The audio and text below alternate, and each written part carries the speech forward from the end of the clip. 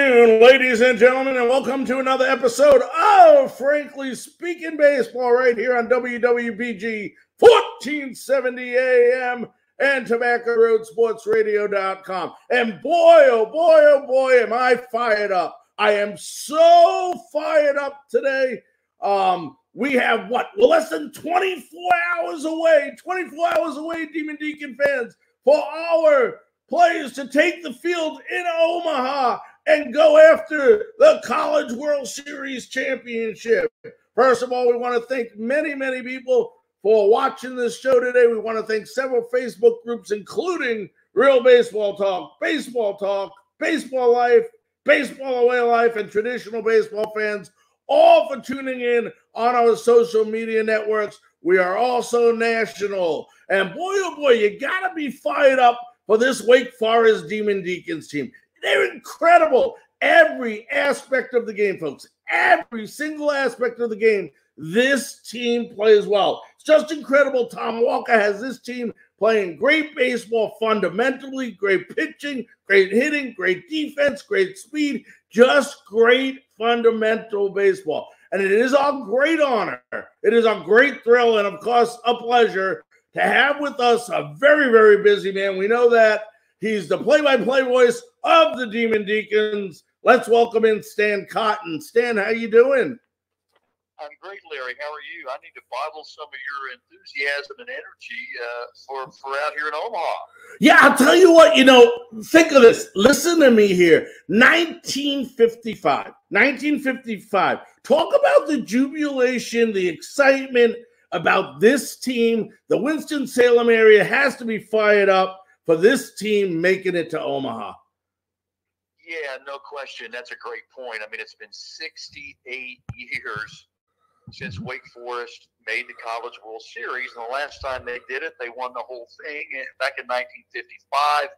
They played for the national title in 1949 as well, came in second, but 55 is the last time. Wake's had a lot of good teams, obviously, over the years, ACC champions and teams that have made it to the Super Regionals, but just haven't been able to get past that final hurdle, that Super Regional, that last game. Wake was 1 out away in 2017 at the Gainesville Regional against the Florida Gators, 1 out away of going back to the College World Series, but couldn't get it done. Florida went on to win the national championship. So that's all behind Wake now. The long wait of almost 70 years, all that's over, right? And now is, I think, probably the best team in Wake Forest history, even though 55 won it.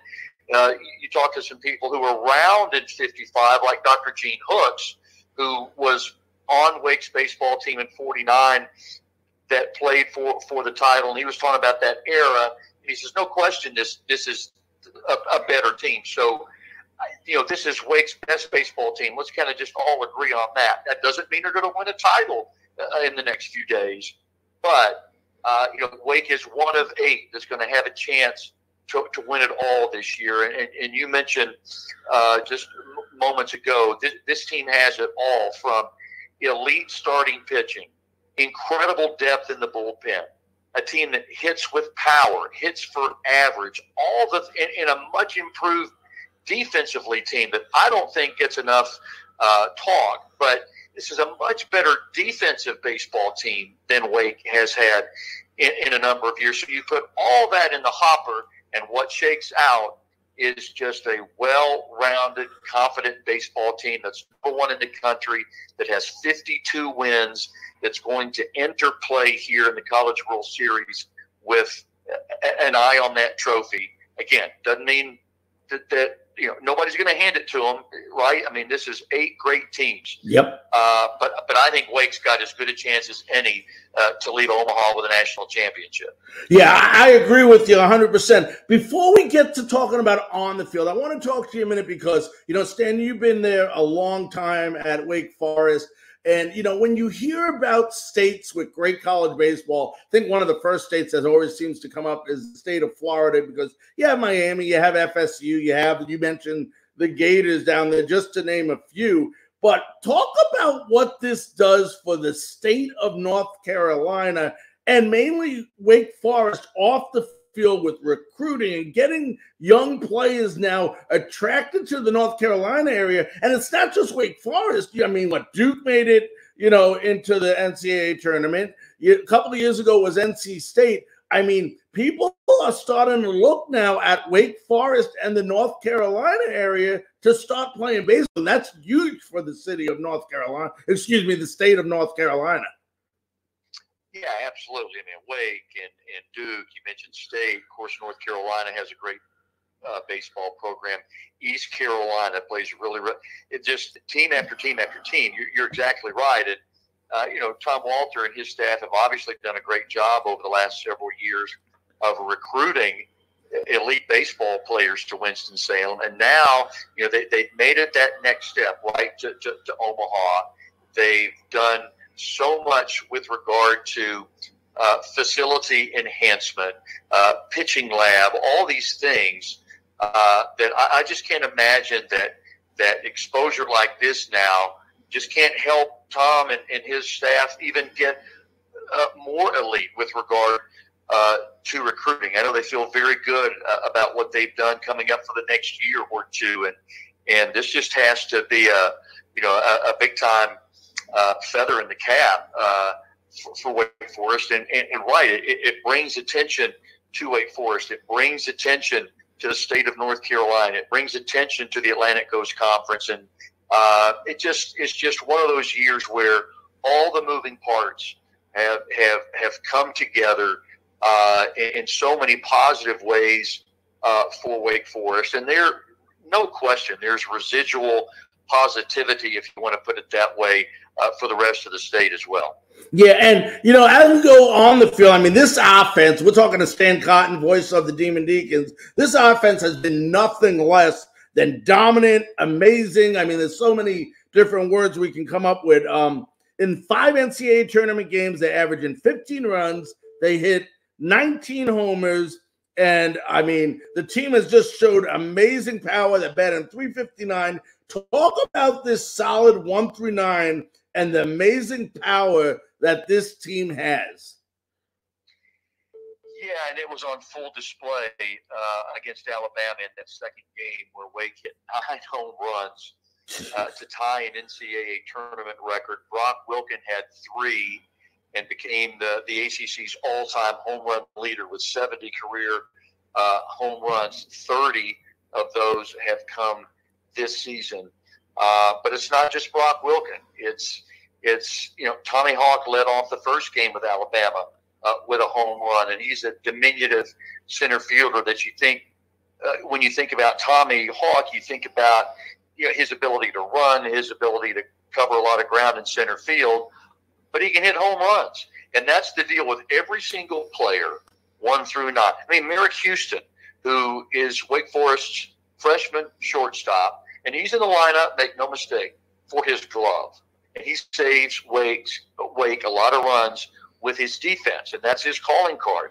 Well, he hit a grand slam in the NCAA tournament. So, it's just the game with Bama, the second game, first game for that matter, Wake hit multiple home runs in that game too. It just you just leave every game wondering, what am I going to see next from this team? What can it not do with the bat? And, there's been a lot of talk around the country. Well, Wake Forest plays in a small ballpark, this, that, and the other. Well, it's 400 feet to straightaway center field. And if you look at the analytics and the measurements of these home runs, it's not like they're all going down the right field line and they're 301 feet. I mean, these are home runs that are at 400 plus and would go out in any ballpark. So I don't think Wake really gets enough credit for the amount of power that it has. Now, at the World Series here now, it's a deeper ballpark. It doesn't carry nearly as well as it does. So there probably won't be as many home runs. It doesn't mean Wake won't be striping them into the gaps and all those type things. I expect that to be the case. And I expect Wake to hit some home runs. So We'll see what happens the next several days. But it's a Wake Forest team that year after year after year has been known for its power, and this is, I think, the best power hitting team that I've seen at Wake in the last several years. And Stan, you talk about power. As we switch gears, it may be one of the best pitching staffs we've seen in years too, and it's led, of course, by Rhett Rauter, who's 15-0. But it doesn't stop at Rhett. I mean, they got 2 or 3 other great starters on this team. Then you get to the bullpen, which I'm sure some of those starters are going to be mixed in during this series in the bullpen. This team doesn't stop with offense. It has good pitching. I think it's for the season 2.84 ERA in the tournament so far. I think in 5 games they got like 70 strikeouts. So, like I said, it doesn't stop at power. Oh, not at all. I mean, as I said, I think a few minutes ago, it's an elite pitching staff. Not good, elite. And the numbers back it up. You just up and down the staff. Obviously, Rhett Rauter gets a lot of the attention, justifiably so. He's 15-0, and that's a single season record for Wake Forest. No one has ever won 15 games. And by the way, he's a genius. Nearly, he's a smart kid, and he's got the best hair in the country. So, he's got a lot going for him. But Josh Hartle, Seth Keener, Sean Sullivan, it's just crazy. On and on and on into the middle relievers and in the short relievers. It's unbelievable that Wake has this amount of pitchers that they can rely on and feel good about at any situation, leading by 10, leading by 1, first inning, 5th inning, 9th inning, extra innings. Just, hey, let's go to the bullpen, get this guy, and, we've got confidence in him. So it has led to all of this, to Wake being the number 1 team in the country for the last several weeks, to being the number 1 seed at the College World Series. It's been earned. It's been a great ride. And now this team's got a shot, 1 of 8, to get it done and win a national championship. And it's going to take all of that. It's going to take, the entire staff. It's going to take Wake to continue to hit the baseball. I mean, it doesn't just happen, right? Because all of these teams are super, super good and playing well because they're here. Right. All of these teams have done the necessary things to make it here, and that's a lot. It takes a lot to get here. Now you got to go to that next level, that next step, and keep it going. That's what I'm anxious to see Wake try and do. We're talking to Stan Cotton, voice of the Demon Deacons. Stan, let's switch it over to Stanford a minute. When I look at this Stanford team, pitching doesn't scare me. I know they got Quinn Matthews, who everybody saw on Sunday night go that incredible, amazing 156 pitch, 16 strikeout game. But after that, their pitching staff is not very solid. I think they gave up more than 5 runs on average over the year. But one thing about Stanford that I do notice is they have 6 players who are in double digits in home runs, led by Tommy Troy and Albert Rios. This is a team, I think they got Montgomery too, who's at 17 homers, that can hit the long ball, can't they? Absolutely. And it's a team that, again, found a way to get out of its regional, had some crazy moments.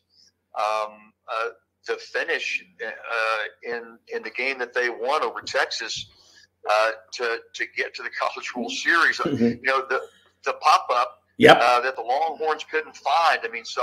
and it takes some, I think, at times it's going to take some luck over the next few days for somebody to get it done. I mean, you have to play good baseball, but you have to have a few breaks too. But really good teams make their own breaks. And I think you got to look at Stanford as a team that, has done that and just plays till the very end. And, hits with power like Wake does, as you mentioned. And, so you just got to get out there between the white lines and, Wake staff's got to try and go after this Cardinal team and get them back in the dugout, score some runs, and see if that's good enough to move on to the next day in the winner's bracket. So just anxious to get it started. This is, baseball is a long haul. And, the conference tournaments, and then you get into the regionals and the super regionals and all the dramatics and just to get to this point. Now you have to kind of take a deep breath. The Deacs have made, the long trip to Omaha. Wake's got a big-time target on its back as the number one seed. I don't know what all the numbers are for one seeds not getting it done, but, it's tough as the number one team to go all the way through and get it done. So there are a lot of those types of things that don't necessarily stack up in Wake's favor, but you know what? That's all history. That's all stats. Yep. And now Wake's got a chance to go do what it does, be Wake Forest, and see if that's good enough. And I really think that it is. And you know what? I was just going to mention that, Stan. There is no doubt in, I think, either of our eyes and a lot of people's eyes, if Wake just does the things they've been doing all year long, play great, fundamental, sound baseball, do all the intangibles, I don't think there's any question that they have an unbelievable shot at winning the World Series. But that raises me to my last two questions. First of all, question number one we'll start with is a team that is ranked nationally number one, has been at the end of the year. They were the number one seed in the tournament. Now they're the number one seed in the College World Series. How do their head coach keep this team even keel because of all the excitement and the hoopla that goes around the College World Series? Yeah, I think, Larry, it's probably cliche to say, well, a team takes on the personality of its coach. You could say that, about every team. But I promise you this, that is exactly the type of baseball team that not only this is, but has been, especially for the last year.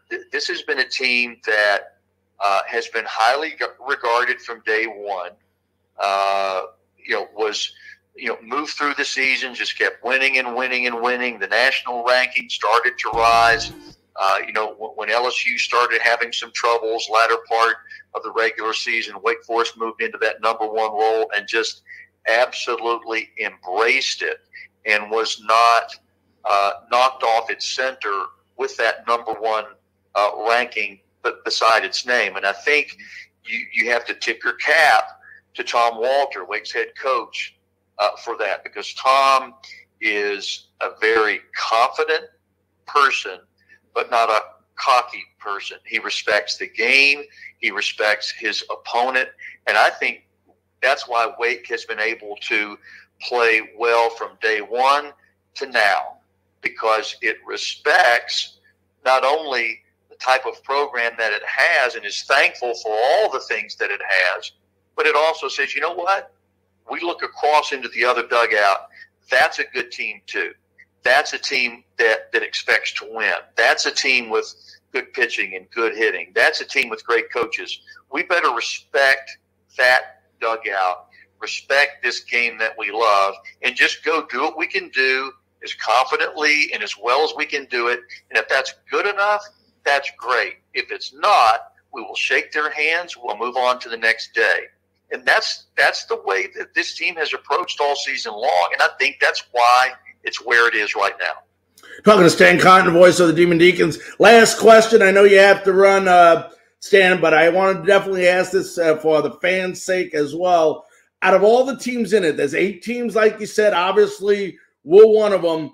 Which team besides the Demon Deacons are you excited about watching or scares you the most in this tournament?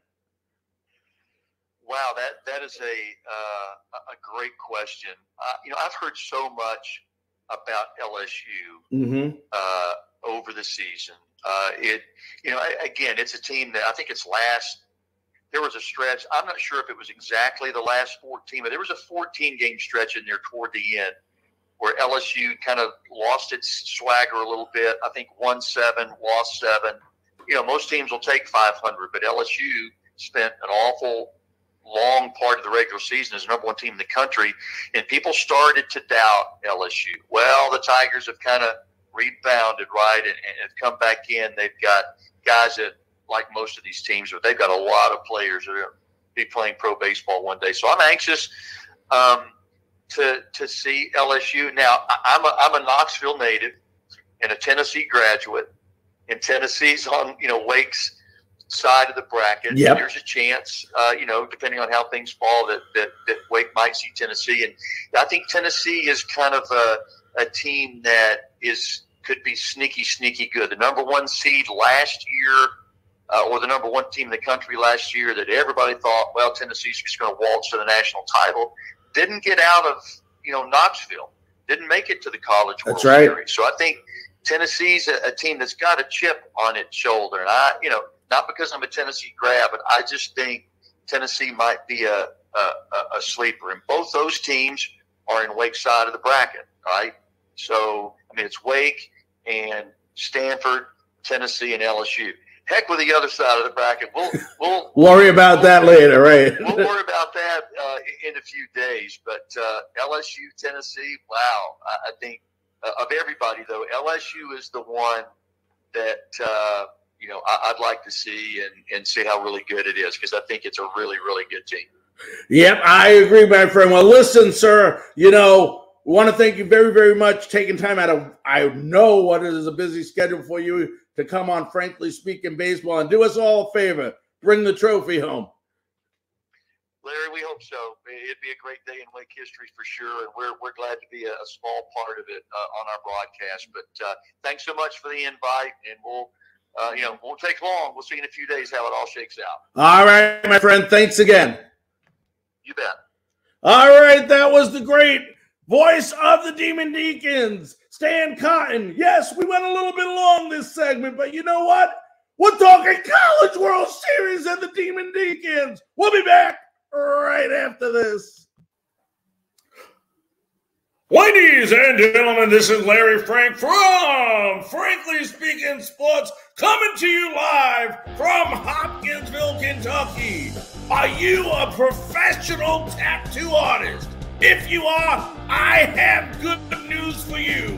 13 Daggers Tattoo, located at the Fort Campbell Army Post in Clarksville, Tennessee, is now looking for professional tattoo artists. If you're a professional tattoo artist and you are looking for work, make sure to contact 13 Daggers Tattoo in Clarksville, Tennessee. Here at Tobacco Road Sports Radio, we ask the tough questions. Hey, you got any left-handed footballs? We're never afraid to tell you how we feel.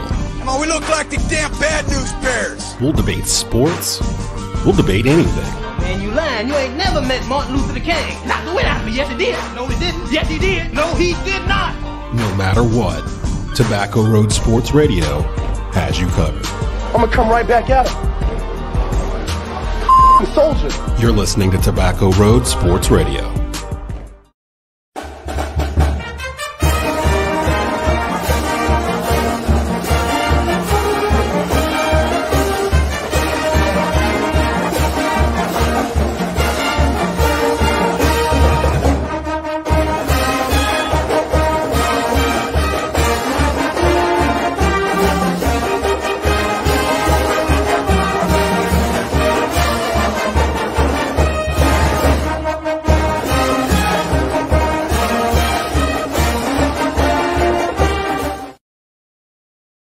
Ladies and gentlemen, welcome back to Frankly Speaking Baseball, right here on all our Frankly Speaking Sports and Tobacco Road Sports radio platforms. Oh, baby, what an interview. You don't think Stan's fired up? Oh, my goodness gracious. What a great interview. And, we're going to keep it on college baseball just for another couple minutes before we go to Major League Baseball. But, we asked Stan the question at the end, which is the team that might scare you the most this year? And, he mentioned LSU, obviously, with their great pitching, but he also mentioned Tennessee. And I agree with Stan. I agree with them 100%. The team that I said scares me the most, and I will continue to say, unfortunately, they're in the same bracket as us with Stanford and LSU, is the Tennessee Volunteers. Tennessee Volunteers were 43-20 this year. 43-20. and they got something to prove. This team has something to prove this year. Last year, they were the number 1 ranked team. What happened? They got knocked out by the Irish. That's right. They got knocked out by the Irish. You don't think they got something to prove this year? You're darn right they do. And I'll tell you what, with the exception of Wake Forest, who has Rhett Lauder, Josh Arnold, Sean Sullivan, like we spoke about earlier with Stan, Tennessee might have the best overall, I say overall pitching staff. When you look at this pitching staff, I mean, you got what? Andrew Lindsay, Chase Dollander, Drew Bream. I mean, they are a good starting 3. And then you go to their bullpen. They got Chase Byrne, Seth Halverson, and I believe it's Camden Sewell in the bullpen. So this is a very, very, very good pitching staff. The problem is game 1, 7 p.m. tomorrow night. Guess what? They face Paul Skeens of LSU, who should be and could be the number 1 MLB draft pick in this upcoming draft. Skeens is 12-2, 1.77 ERA, has 188 strikeouts in 107 innings. But it goes beyond this. It goes beyond this. They got a well-balanced offense as well. I mean, when you look at this team, they got guys up and down 1 through 9, just like Wake Forest. And when you get this far, you should have an unbelievable 1 through 9, and they do. And you had some guys like Huna, Denton. I'm thinking who else? I think Merritt on that team. Just trying to think of some of their players. Offensively, this team can hit the ball, and they can hit it with power. So when you look at this College World Series, I'll tell you what, the bracket we're in is just tremendous. It is just tremendous. We know all 8 teams or whatever many teams go to Omaha are going to be good. But I'll tell you what, look at this bracket. Stanford, who we just watched, Quinn Matthews, last week, had that unbelievable pitching outing. And then you go to LSU, which is playing great baseball. And then we talked about Tennessee. It's going to be a fun ride. I still believe, and I'm not just saying it because I'm biased, but I believe Wake Forest is the best team in the country, well deserving of the number 1 seed. Let's go in there, guys. We'll start it tomorrow. Like I said, less than 24 hours. And let's knock some doors down and bring the trophy home. All right, ladies and gentlemen, let's switch it off over to Major League Baseball. And I'll tell you what, right now, folks, only one sport out there. That's right, one sport out there that you can watch the rest of the summer. What is it? Major League Baseball. Excuse me, I got a little cough there. But when you look at this season, lots and lots and lots of surprises in Major League Baseball. I mean, you look in the National League, okay? How about those Miami Marlins? I mean, everybody expected the Braves to be in first place, but did anybody expect the Marlins to be only 4.5 games back and 6 games over 500? Incredible. Then you move to the Central. You get the Pittsburgh Pirates, 34-32. They're leading the division. They are leading the division over Milwaukee. It might be only by a game, but they are leading the division. And watch out. That Cincinnati Reds team is starting to make a move. They're only a game and a half behind Pittsburgh, 1 game under 500. So look out for them. And then we talked about it quite frequently on the show, and we'll talk about it again later when we have Jesse Friedman on. Those Arizona Diamondbacks. Incredible, incredible, incredible. 41-27. They currently have a 3-game lead over the Dodgers. Then you move to the American League. Wow, I'm sorry, folks. I apologize. Tampa Bay Rays are running away with it, but watch out. Those Baltimore Orioles are having an unbelievable year. Then you go ahead and you move over to the West because nobody in the Central is really having a good year in the American League. How about those Texas Rangers, 3.5-game lead, 42 wins? Those are the good things. But how about, folks, how about the disappointment so far this year in Major League Baseball? And 3 teams stick out. Okay, 3 teams stick out. First one is, how about the New York Mets? New York Mets are 4 games under 500. And when you look at this team, I can tell you right now, everybody says, oh, that it's their offense. Some say it's pitching. You know what? It's both. It is both on this team. The Mets are 21st in batting, 17th on base percentage, 17th in run scoring. And with a lineup that they have, there is no excuse for that. Now, everybody knows what happened to Edwin Diaz before the season started. What a blow, what a blow, what a blow. But the Mets still have a good pitching staff. Everybody giving crap to Max Scherzer for the year he's having right now. But even Scherzer, he has a winning record, guys. He's 5-2. 5-2. Yes, his ERA is high. Verlander's been a disappointment. The starting pitcher on this team, except for Singai, has been terrible. Excuse me, folks. Terrible. It's just nothing less than terrible. And then offensively, Alonso's out. Alonso is out. You take 22 homers, 50 RBIs out of your lineup, it's going to cost you. But there's certain Mets doing okay and certain now. McNeil's doing well, but I think some of the big problem has been the young guys. Beatty only batting .229.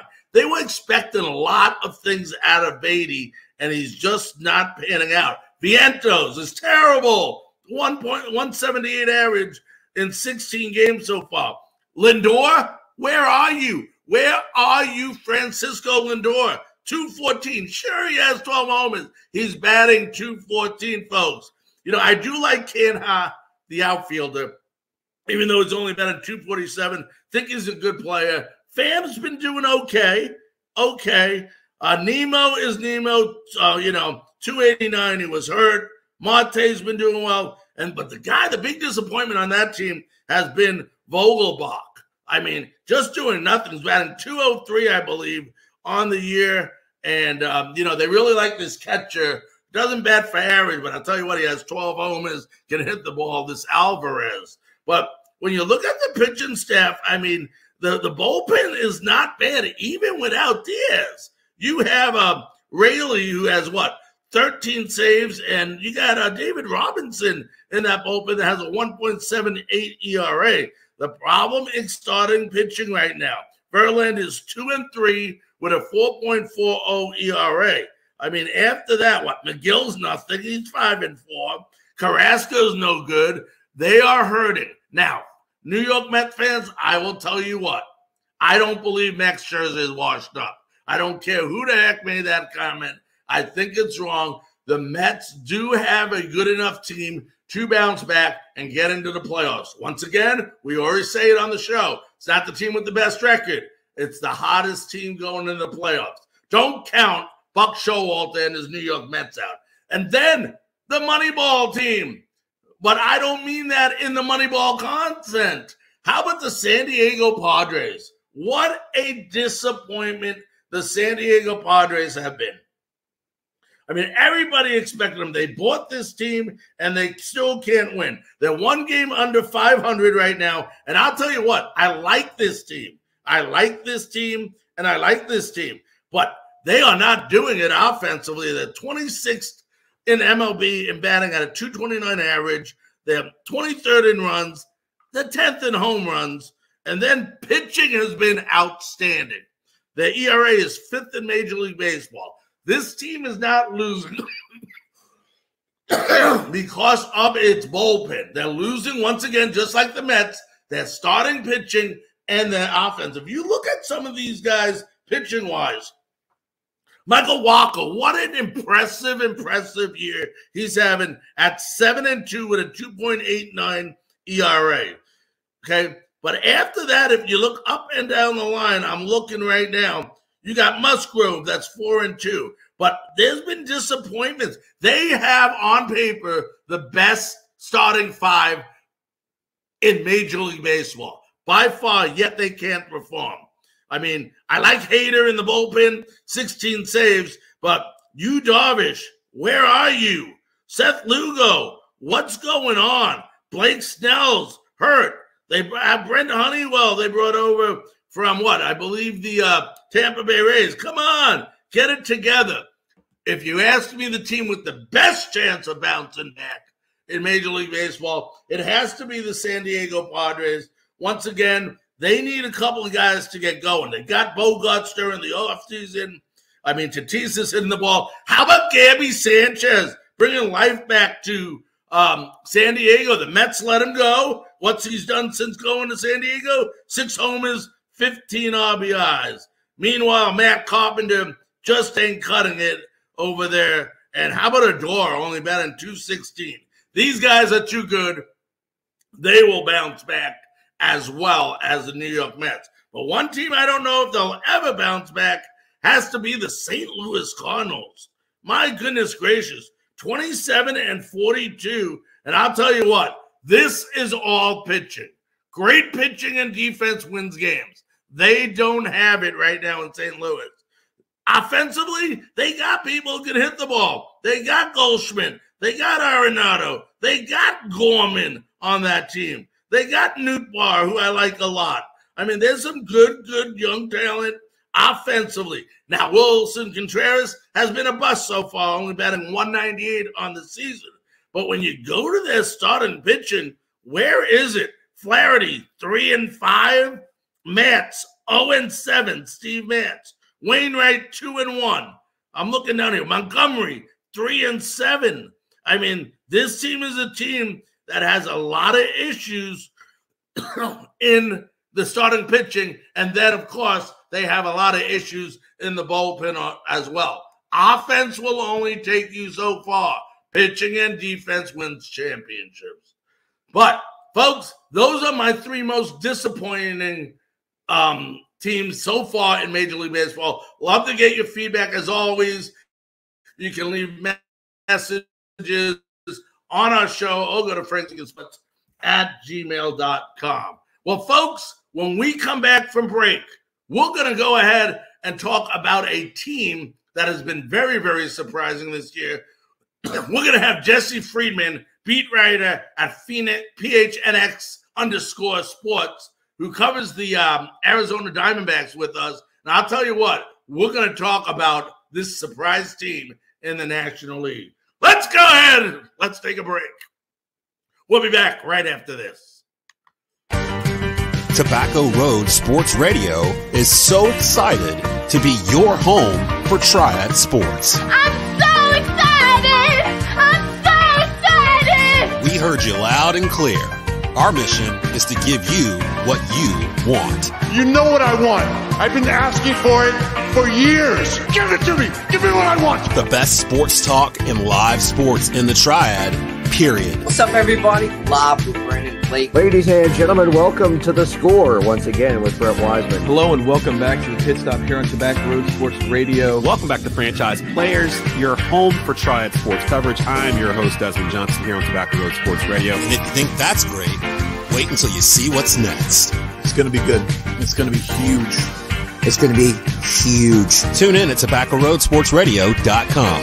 And don't forget to download the new Roku channel, Tobacco Road Sports Radio.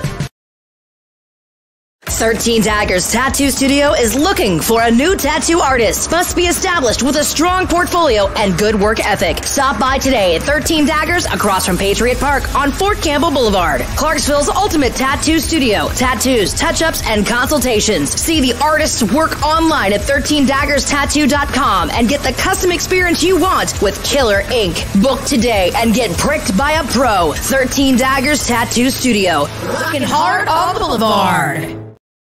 We love sports. Joe Louis, the greatest boxer ever lived. Not only do we love sports, but we love to debate sports. He was bad in Captain Clay. He bad in Sugar Ray. He bad in that. Who that's you? The new boy has Mike Tyson. Look like a bulldog. He bad in him too. He done whipped Mike Tyson there. He whipped all their ass. For the best sports analysis in the Triad. What about Rocky Marciano? In-depth local coverage of your favorite schools and teams. Let me tell you something wonderful. Rocky Marciano was good. But compared to Joe Louis, Rocky Marciano ain't. And of course, the best sports debate in the Triad. Beat Joe Louis's ass. Welcome to Tobacco Road Sports Radio. Joe Louis was 75 years old when he fought. You're welcome. I don't know how old.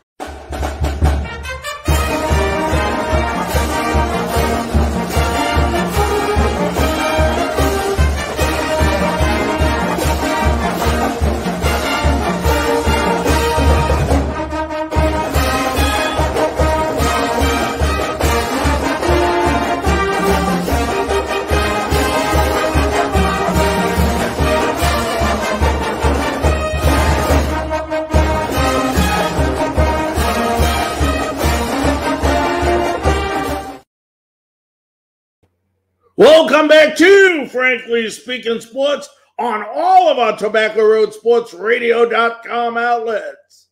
You know, when you think of Major League Baseball this year and you think of the teams that are really doing well, you look in the American League, everybody talks about the Tampa Bay Rays and the Texas Rangers. When you go to the National League, of course, the Atlanta Braves, what can you say about the Braves? But when people looked at the NL West before this season started, all the talk you could hear about was either the San Diego Padres, the LA Dodgers, and how great they are. And however great they might have seemed to be, there's still another team in the NL West standing out, and that is the Arizona Diamondbacks. Talk about a well-balanced team. Diamondbacks have done it all this year. Great timely hitting, great pitching, great defense, great running the bases, you name it. And it is our great honor, thrill, and pleasure to now have on the via the Tobacco Road Sports Radio.com hotline. Let's welcome in Arizona Diamondbacks beat writer at PHNX_D-backs and PHNX_sports. Let's welcome in Jesse Friedman. Jesse, how you doing? I'm doing great, Frank. Thanks for having me. Thanks for coming on. Hey, you know, Jesse, I just mentioned, everybody talked before the season started about the Dodgers, about the Padres. And, yet it's the Diamondbacks leading that division by 4 games. This is the Diamondbacks team, was 74-88 last year. So it wasn't like they were a spectacular team. What has been the turnaround, the major reason for this unbelievable turnaround so far in 2023? I think there's a few of them that you could pinpoint. The biggest one for me, though, Frank, is Corbin Carroll, who is a 22-year-old outfielder, 5'10", 165, not exactly an imposing figure. But the man right now has a pretty viable case to be the front runner in the NL MVP race. He has been that good. A lot of people entering the season expected him to be a prime candidate for the Rookie of the Year award, and he has done so much more than that. Corbin Carroll is on pace to hit over 30 home runs, to steal nearly 50 bases. He has an OPS just shy of 1,000 at this point in the season. So obviously it's still early, but I mean he is on track to have one of the best seasons by a Diamondback ever at the age of 22. So I think things start there for this team. The Diamondbacks also have gotten a pretty solid production from the top of their rotation in Zach Gallen and Merrill Kelly. Zach Gallen finished 5th in Cy Young voting in the National League last year. So a name that I think people around the game are starting to get a little more familiar with, and rightfully so. He has continued his success into this year. And then Merrill Kelly, a guy who just a couple years ago was more of a number 4, number 5 starter type. But the last couple years, he has developed into much more than that here in his mid-30s. So you talk about guys have really provided a lot of stability. Yeah, you talk about Ketel Marte.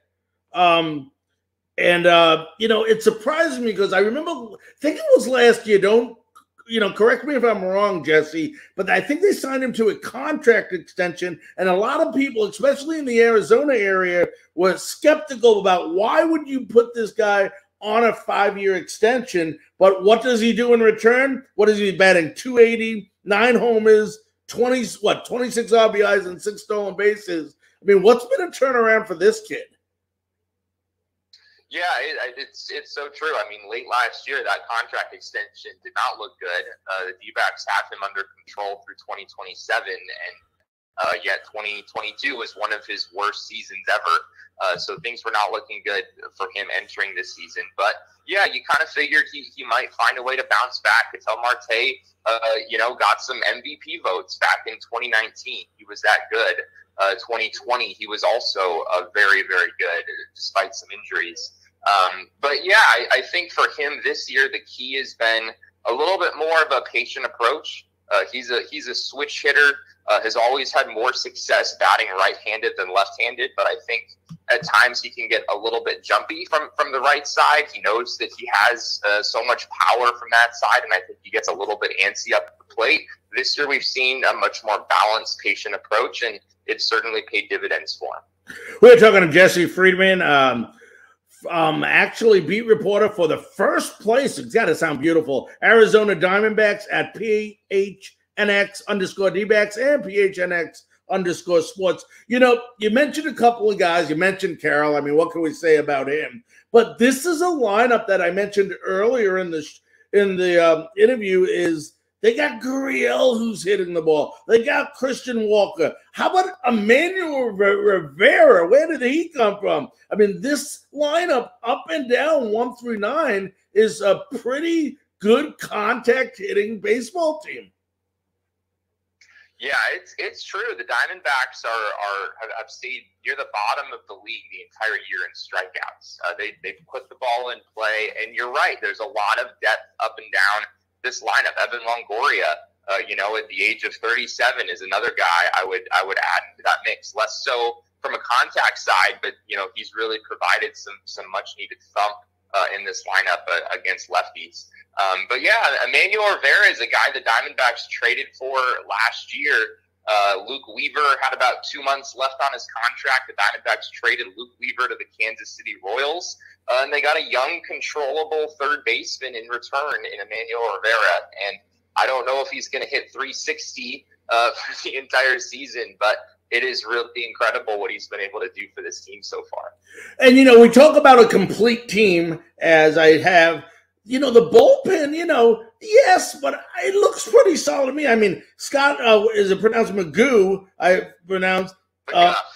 Yeah, McGow. I always mess that name up. He has a 2.97 ERA, 0.87 whip. Then you got, Kyle Nelson, Andrew Chafin, I believe, is the closer on that team. Talk about the bullpen of this team and how it's helping, this turnaround.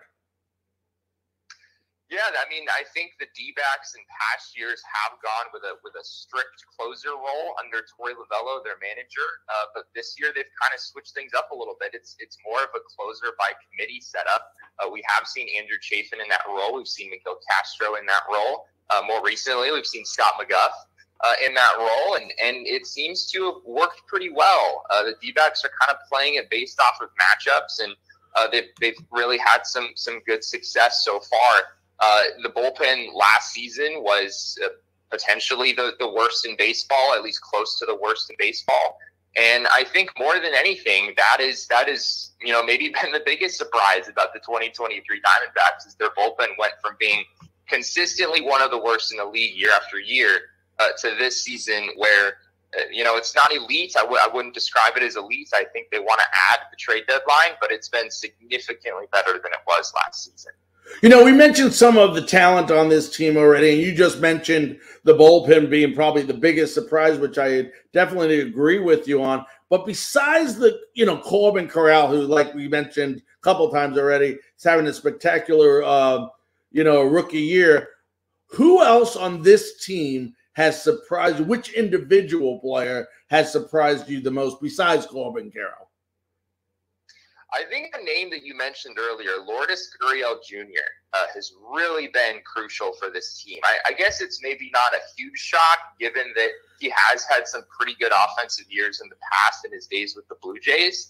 But Lourdes Gurriel, I mean, he's had an OPS right around 900 for pretty much the entire season since April at this point.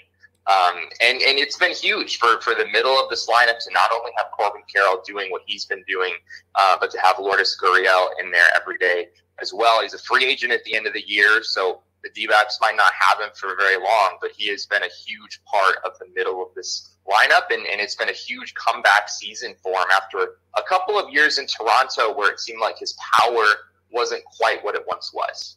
Before we let you run here, Jess, I know time goes quick, but second half of the year, we're almost at the All-Star break. Is there anything, in your opinion, that the Diamondbacks need to maybe add at the trade deadline? And part two of the question is, what do they have to do balance of season to maintain this first place? There's definitely moves that they would like to make at the trade deadline. We've heard a little bit from their GM, Mike Hazen, on this already. It sounds like he has interest in adding to the pitching staff, primarily, both in the rotation and in the bullpen. I think the Diamondbacks would really benefit from having another say a number 3 starter to kind of back up Zach Gallen and Merrill Kelly. Their production behind those two has been pretty shaky to this point in the season. I think they could also use some help in the bullpen. As much as they have a lot of pitchers who have been pretty good this year, I think they would still love to have, an Aroldis Chapman type, something like that for those high leverage situations late in game, maybe to step in and as a full-time closer. And Hazen has also talked about potentially adding a power bat into the lineup. It's a little bit unclear positionally how that would fit in. But the D-backs do have, maybe some room to add one more bat if they're able to find a fit somewhere around the league. As far as your second question of just maintaining what they've done so far, it's a little bit hard to say. I think, maybe it's unrealistic to expect Corbin Carroll to continue to produce quite at this level. And, you could maybe say the same about some other players, but I think the Diamondbacks are for real. Even if they don't win 100 games as they're on pace to do right now, they're in really good position right now, even if things do calm down for them, to still win, 90, 95 games and find their way into the playoffs. And for them, that would be a huge accomplishment given where they've been the last couple of years. Are the Dodgers the only team that scares you in that division? I think the Padres are certainly there as well. I know that the Giants, I wouldn't say I really view the Giants as a contender for the division title as much. I think the Padres, though, just have so much talent up and down that roster. Even though it hasn't come together for them this year, it's going to be another couple months for me before I could possibly dismiss the Padres as a contender in the NL West. All right, my friend. Well, we're out of time, but I want to thank you so very, very, very much taking time out of your busy schedule to join us on Frankly Speaking Baseball this week. It was a pleasure, Frank. Thanks for having me. All right, thank you. All right, that was Jesse Friedman, Arizona Diamondback beat reporter. My goodness, time goes fast. We've had a lot today. Want to thank you all for tuning in to Frankly Speaking Baseball. Until next week, I'm Larry Frank. Good night.